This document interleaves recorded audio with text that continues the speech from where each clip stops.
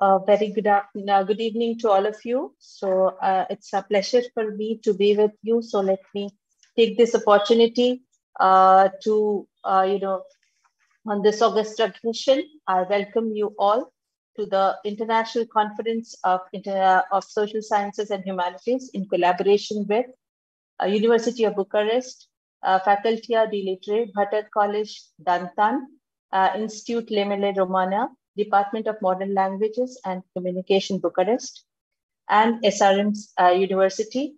And we have our media partners as the Pioneer and the Orissa Today. So these are the leading national dailies who have been collaborating with us. So I take immense pleasure in welcoming to all my guests and collaborators who have been kind enough to be as a part of my foundation. And actually, I would like to address them as my extended family, because I believe that if it is without this extended family, this conference could not have been started. So I also am very grateful to Dana, the co-convenor of this conference, who has been guiding us, and helping us, mentoring us, and doing various things with, of course, Dr. Swayam Prabha, who has been very kind enough to be here.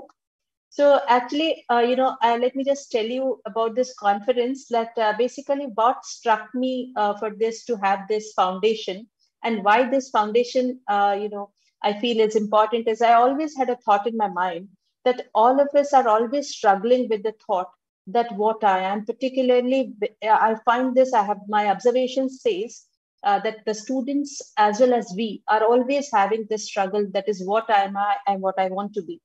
And as we understand, education is a fundamental for achieving the full potential of human beings. So through this foundation, I want to bring the East and West together and work towards national and international development.